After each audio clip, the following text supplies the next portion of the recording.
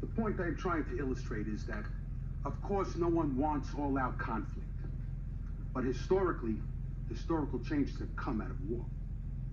As far as I'm concerned, it's a new day. All old treaties and ways of doing things are null and void. Exactly. And the Joe Peeps thing? Where does that leave us? When you've had a quadruple bypass like I did, gives you a lot of time to think. The only thing Johnny understands is force. But the fact is, though, we pissed on a bee's nest. So what's the other option? Roll over? We could have had a sit-down.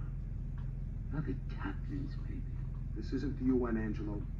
I won't let what happened to my father happen to me. God forgive me. But you may be a stronger man than your dad was. The fundamental question is, will I be as effective as a boss like my dad was? And I will be. Even more so, but until I am, it's going to be hard to verify that I think I'll be more effective.